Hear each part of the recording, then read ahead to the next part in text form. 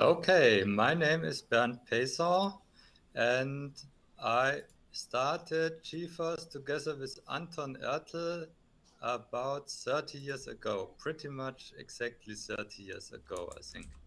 And when we released the first versions, we started with Gforth 0 point something. Doesn't mean it's not ready, it's just we count starting with 0. And intervals between releases like 0.3, 0.4, 0.5 followed a Fibonacci row. So after we found out that this is going to increase more and more, and it's not a good way to deal, and we will change the release schedule with Gforth 1.0.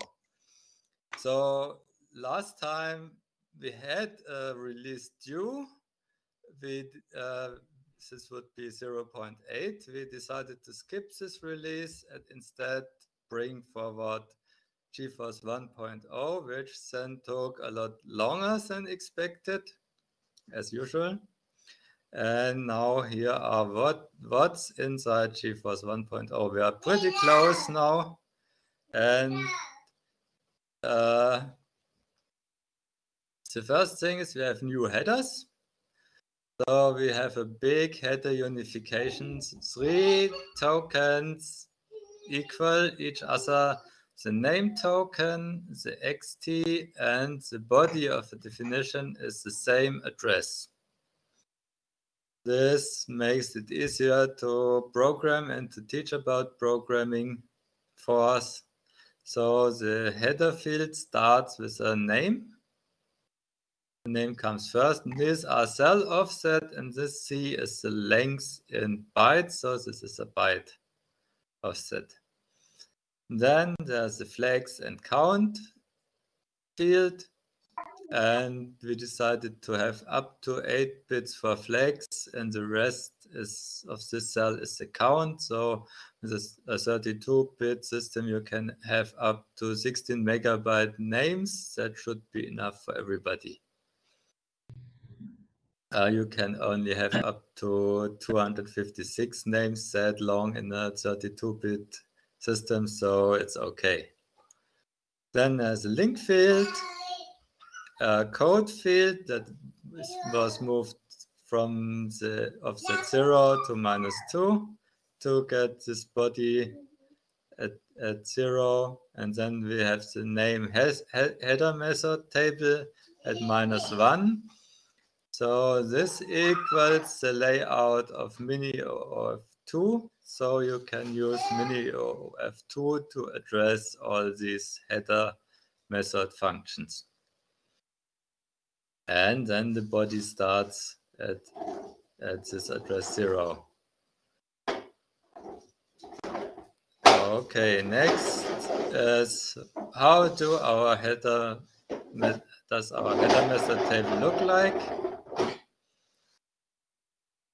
So it starts with a link to the previous table that is used because it's a prototype-based system.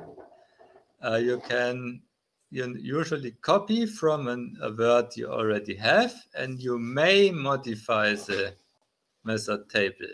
And if it's not modified, we use this link to search through all the tables and compress them equal tables. So it's not one table per word, but one table per word class. Then we have compile comma. We have to, that is the method for is and to. Is and to are synonyms. We have defer fetch, and we have an extra field that is usually used for does. You could use it for other extras, but so far we don't have any other extras. And then we have functions for the name itself, like name to int, name to comp, name to string, and name to link. And that allows us to have different ways to deal with interpretation and compilation semantics. especially when you have special compilation semantics, name to comp gets replaced. And we have ways to deal with, for example, headerless words where name to string just returns empty string and we don't need to store that empty string. And name to link is the same for headerless. It's 0, even when we don't store the link at all. So this is to compress headerless names like :no name. The next thing we did was recognizers. That is a big change from the way Forth auto interpreter is done. Before, we used this minimalistic core API with the sequences and a unification approach. Unification means that the search order also is a recognizer sequence. So this follows the last proposal of the minimal core API recognizer in the standard on forstandard.org.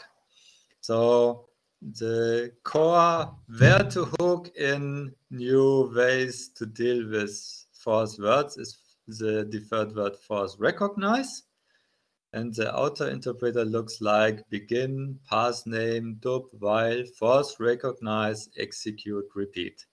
So Forth recognize returns a translator, and the translator is executable, and when executed will translate into whatever this current state of the system is in.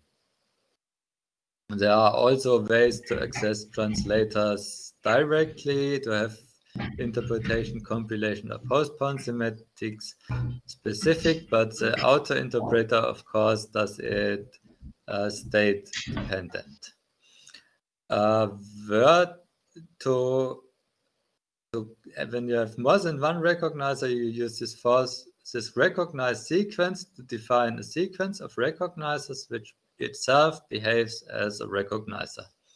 So the system itself has a recognizer sequence, and starting with recognize name token and recognize numbers, recognize floats, and whatsoever. And that is dug into Forth recognize. Word lists are recognizers, and to be that, they are executable. So a word list ID, you just execute it, giving it a string, and you get either the name token and reg type NT or 0 or the not found as result. And search order is a reg sequence. So this is a recognizer sequence. So this is really unified, and a number of code, mostly duplicated code, goes away. And that was found to be the most elegant approach so far with the recognizers, and works very well. We have some extensions to the translators, so you cannot only have interpretation, compilation, and postbound semantics. If you want to, you can add your more semantics, another state. For example, we have a config.fs which parses config files, and it uses this extension to have a config state, config semantics. It's a configurations usually store things in variables, so that is what the config semantics does. We have an IDE. Last time I did this presentation, Anton did that part and showed it on the screen. I will do that too, but let me first explain what the IDE does. It's not an editor. So the editor still is outside, it's still Emacs is the preferred editor. But within the Forth system, you can do things like locate and browse the source code. You can do help, browse the manual. You can do where and show where words are used, and navigate from one word to the others. And you can use backtrace to investigate a crash. and also browse within the source code. And that is useful even if you are outside the editor. Maybe later Gforth versions will have a minimalistic editor there too. I think for Android it's a good idea to add an editor function, because on Android you don't have side-by-side windows with an editor installed.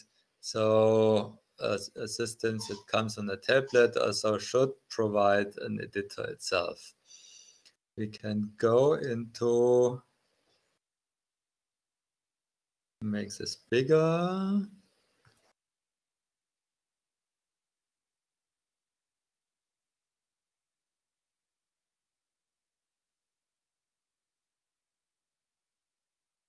So the last one was the backtrace test, yeah. So Gforth, you can say locate dupe, for example. So you get to see dupe, where is dupe, and how is it defined? It's in a primitive.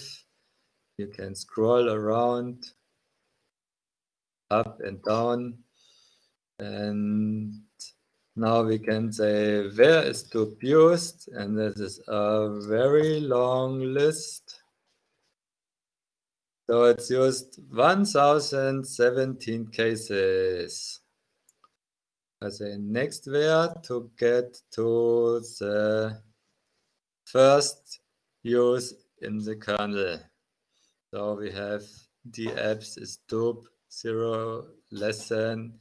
We can use cursor left and cursor right to get to the other uses of dupe. And even go roll around. So this was the first one, and this is the last one in the disassembler.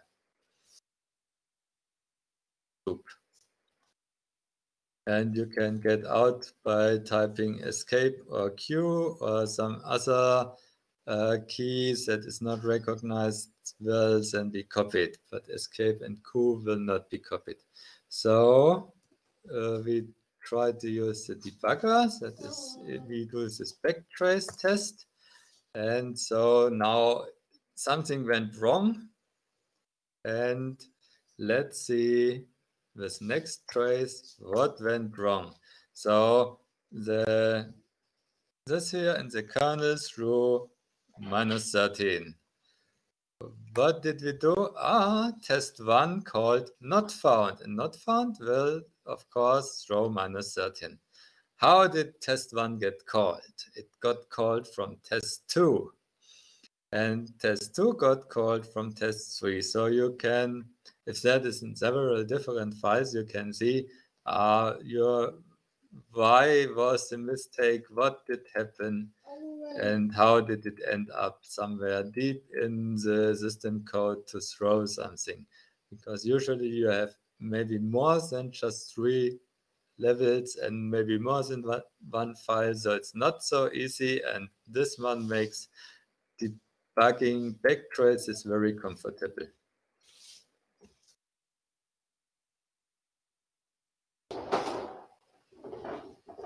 Okay, next thing is Swig. So we can now generate C bindings automatically or mostly automatically, because you need to do a bit of stuff in the .i file to manipulate the output. The flow we have now is you have a .i file that helps Swig to find and understand C files. And I think it's a to show one.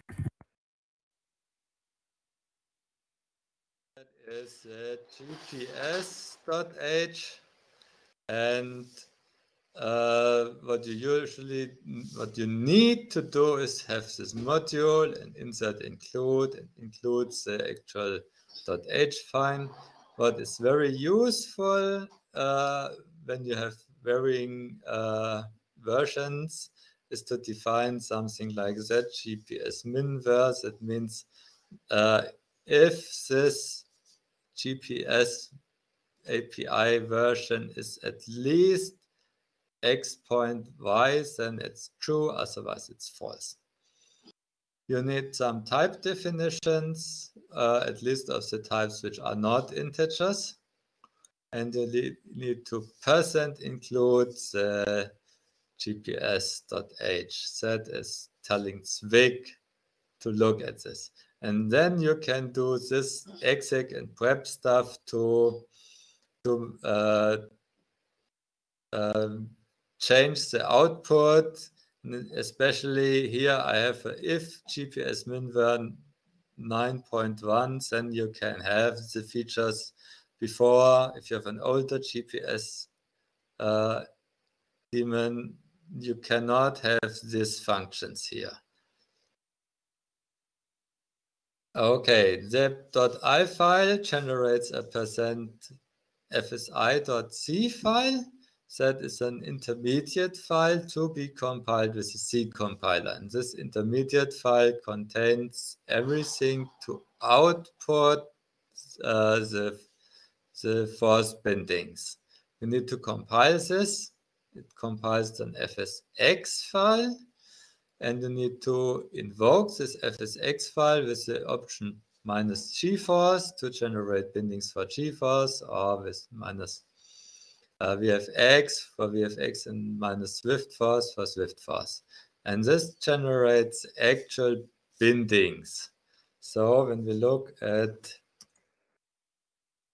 build Unix GPS.fs, you have the bindings for Gforth.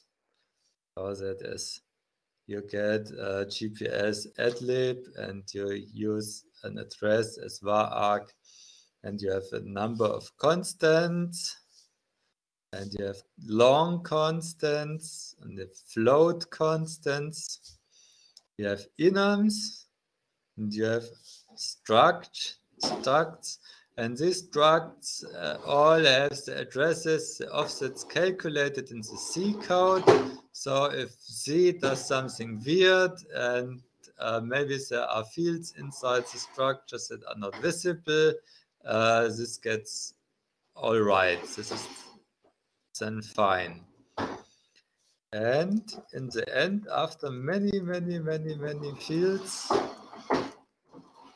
you have functions. So you have a C function, GPS open, which takes 2 strings and an address, and GPS close takes an address, and so on. And then you can use this interface.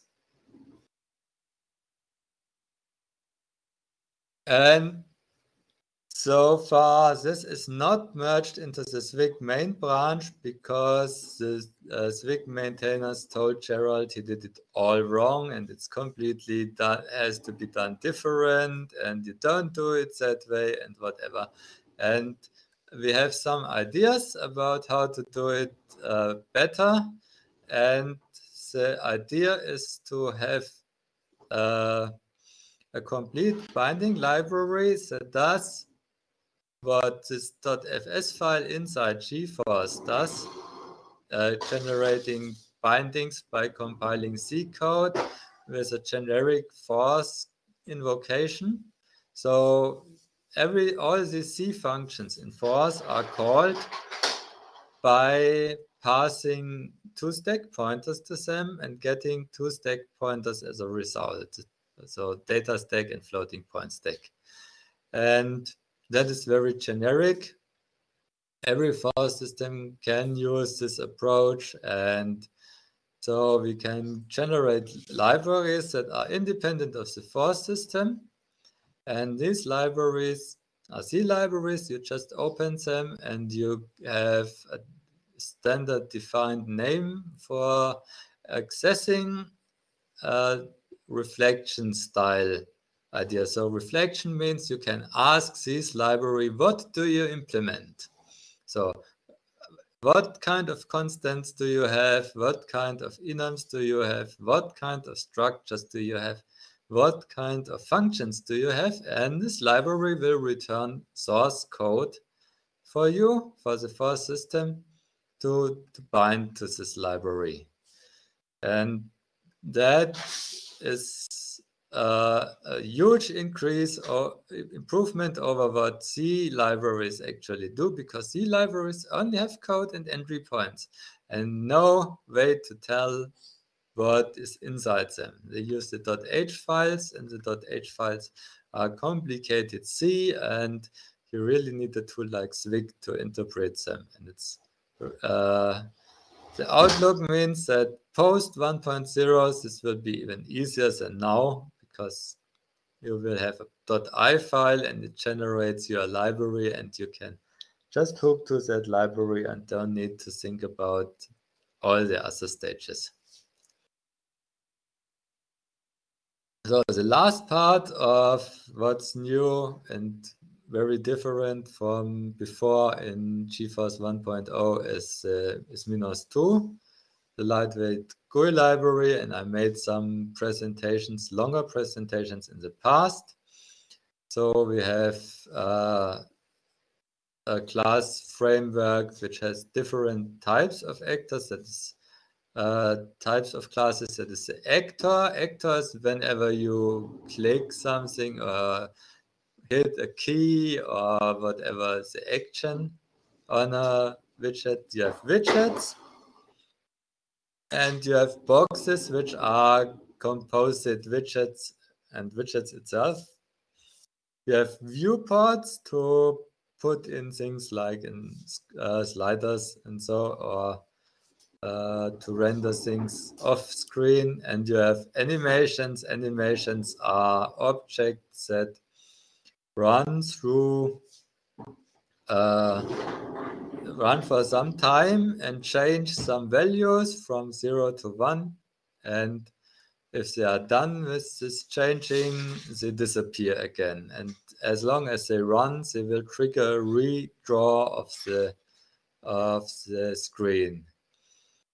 Widgets, that is a pretty much complete list. So you have glues, you have tiles, you have frames, you have icons, you have images, you have text, editable text, and part text that is broken into paragraph text, and a canvas. And what will come in post 1.0 is video. And boxes, you have horizontal, vertical, and stacking boxes. So stacking boxes are on top of each other. Set box, you can overlay one box with another. And you have uses of those boxes like sliders and parbox, which break text into a paragraph. And what might become next is grids. What you can already do is tables. Tables go through glues. So you have a glue assigned to every table row, and that gets updated to reflect the maximum size of this table element, table row, and all the widgets behind it will inherit this size through a single glue. That way you don't need to have a table element. You also can use this approach to calculate very complex tables where normal table element isn't sufficient. And of course, this presentation is rendered in -2. So I just disabled the animation because on sharing the screen, animations don't come through very well. So you can download Gforth on gforth.org. It's still called 0.7.9_date, but we expect to get a release soon in the next few months as we polish documentation and things like that, and it's mostly done. And then we switch to a regular schedule, train station schedule, and just release whatever snapshot we have when the quality is good enough as new 1.x release. And think about things to go to GeForce 2.0, which will be a native code Forth, so have its own compiler. So time is good. You can ask your questions.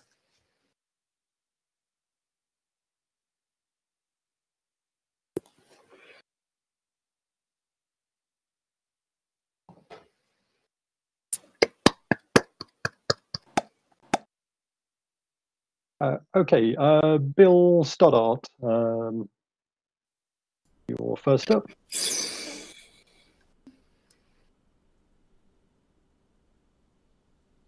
Unmute yourself. Thank you very much, Bernd. This will be very nice to have this release.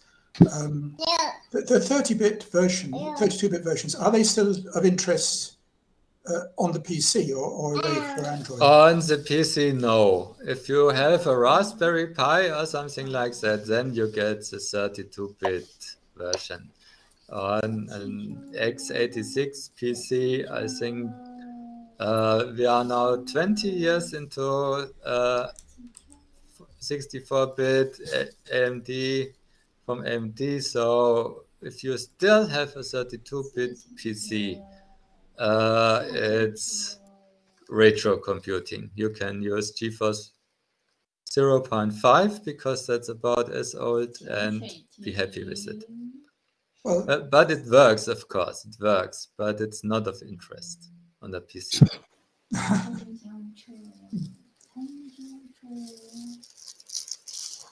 Okay, thank you. Do we have any other questions? I'm not seeing any other raised hands. Gerald. Yes, I would also like to ask a question about do you think you will also include Minos in the default installation, an easy way to launch it? Yes. Okay, that was a good answer. Thank you. Yeah, looking forward. So what I do now is for installing, you can have Debian packages, and Minos, it's separated into a number of different sub-packages. And if you want to install Minos, you need to install GeForce Minos. And if you just install the GeForce Common also, you don't get Minos. But if you install GeForce Minos, you get it. It's just to make sure you can have a minimalistic install without too much overhead. Because if you install Minos, you will get a number of fonts to display all kinds of things. You will have a dependency on OpenGL. So if you have a small system, maybe you want only GeForce, just like on the Raspberry Pi or so, for this kind of small system.